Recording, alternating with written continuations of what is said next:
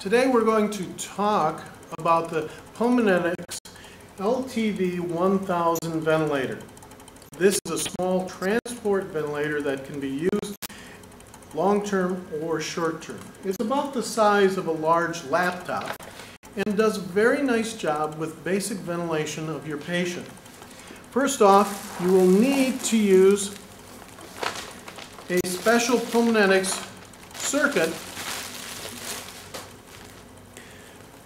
You can't just use any circuit with the Pulmonetics ventilator.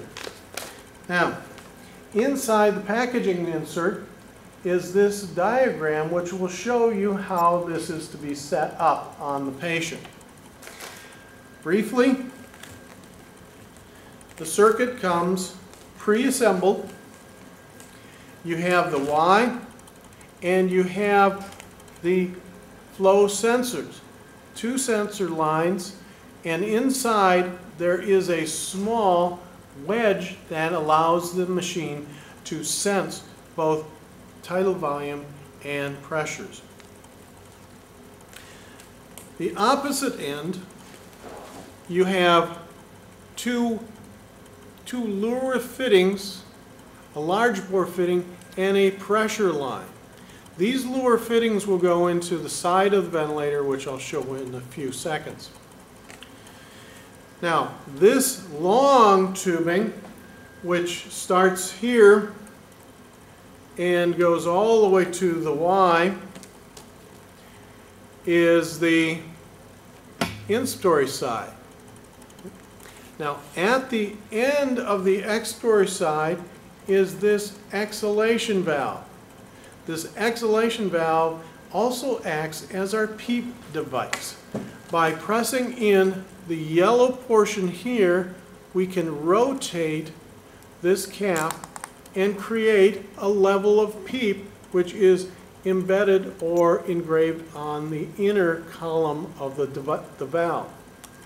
So as we want PEEP, we simply rotate this until the line crosses that portion on the column. And then we double check the pressure by looking at the readout on the Pulmonetics ventilator. Let's take a close-up look on this ventilator. On the side panel of the ventilator, and you can see that we have a couple of connections. One here is the outlet from the ventilator, and this is your inspiratory outlet.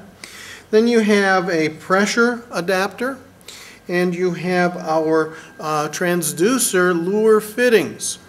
Now, we're going to fit the tubing, large bore, onto that, and we're going to take our pressure line onto the pressure nipple, and then we're also going to match these to the leur fittings. Note, one is a female fitting and one is a male fitting, and they just screw on to the appropriate one. And if you're not sure, white, yellow, and then the PEEP valve or the pressure line.